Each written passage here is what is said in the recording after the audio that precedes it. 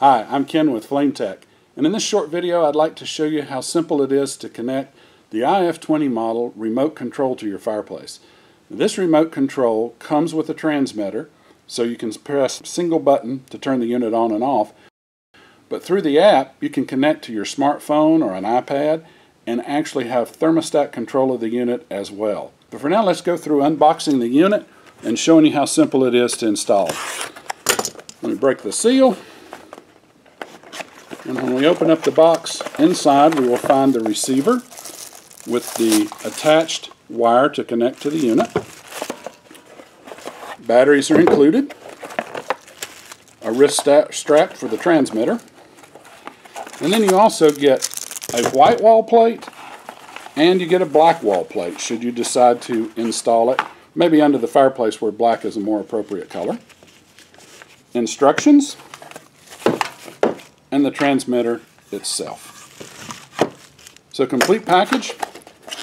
Let's go ahead and put batteries in the unit and connect it to the fireplace.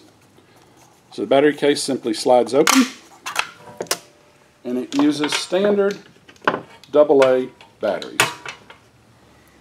So like in most devices, one goes one way, one goes the other. Pretty simple to tell. The little pictures inside show the orientation of the batteries. And whoops. We do suggest that you use a good quality new alkaline battery when you install it, and you're going to get a season's lifespan out of those batteries. You should change them once a year. That's simple.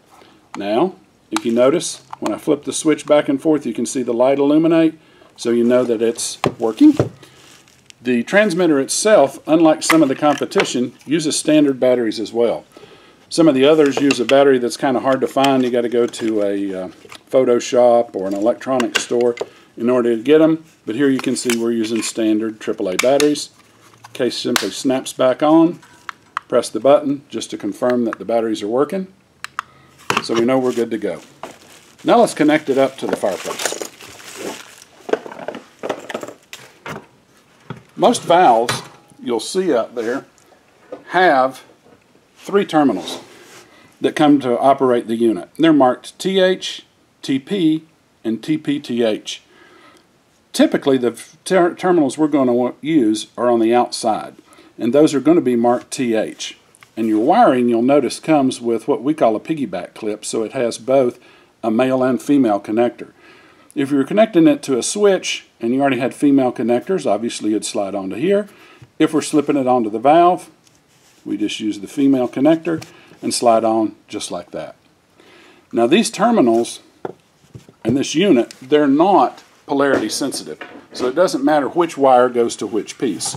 So here on our unit, let's just undo the wires. And we'll connect them up to the 2, again, TH terminals by simply sliding them on. And then set the unit back down. And you'll see on the front of the switch there is an on, an off, and a remote. So when I flip this to on, my fire comes on. Off, of course, off.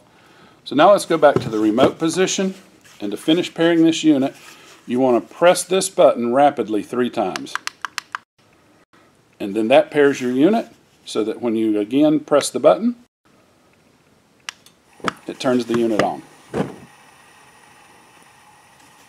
That completes installation of the unit.